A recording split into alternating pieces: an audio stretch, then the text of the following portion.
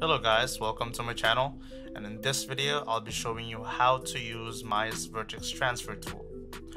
This tool is basically transferring vertex order from one object to the other, and for this to work you need to have the same number of vertex in each object.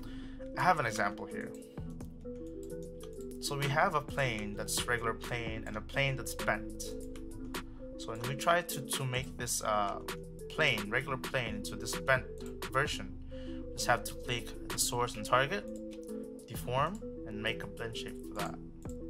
When we try to select the plane, blend shape, then transform it, it works because the vertex order from this plane is identical to this guy. So basically it's like 1, 2, 3, 4, 5, 6, and then 1, 2, 3, 4, 5, 6. The vertices are these guys right here.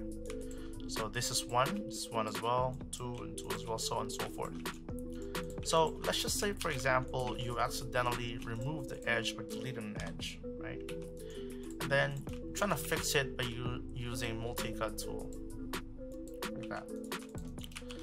So right now they have the same verts, edges, and faces, same as this guy. And you're thinking that it should work, and you try to make a blend shape. You click this guy and this guy to form a blend shape. You're thinking, it should work, right? But when you try to do a blend shape for this, won't work because the vertex order are different, because you remove the vertices. That's what is in here. So if you say this was 1, 2, and 3, 1, 2, and 3, this could be 25, or this could be 30, and this would be 35. Same goes, but this guy should be the same. So 1, 2, 3, 4, because we didn't change this, right? To fix that, we just need to click the source and target, the mesh, and transfer vertex order tool. So for this, we just need to select vertices that are adjacent to each other. So if you click this, it should show accepting vertex. So that's fine, it's fine, it's fine. Same thing as this guy. So we just wanted to have the same placement of the vertex. This guy. So right now it says destination mesh has history. So to fix that, we just need to remove the history by Alt-Shift-D. There you go. And then let's do it again. Source, target, mesh, then for transfer vertex order. Click this, this, and this. Same goes with this guy, this, this, and this. So now you're telling that this can be like 1, 2, and 3. This can be like 1, 2, and 3. Or basically, you're telling if this is 1, this is 24, and this is 25. You're saying this should be 1, it should be 24, and this should be 25. So that it's going to copy the vertex order from this to this. It's like basically giving an idea of what the order of the vertex you want it to be. For this is the source, the target. So when we try to do a blend shape again, click, form, and blend shape. This guy should work because we transferred the vertex order from this to this. I have another example here, much more bigger mesh. So we have here an open eyes and neutral eyes. So we'll click this one deformation, this mesh, deform, blend shape. This should work. This should open the eyes. See, so show and then selection. This should work because these guys are basically identical. They have both the same vertex order. It's just like we move some meshes from here. It's like so that it would give us like an open eyes. And let's just say, for example, you messed up this mesh.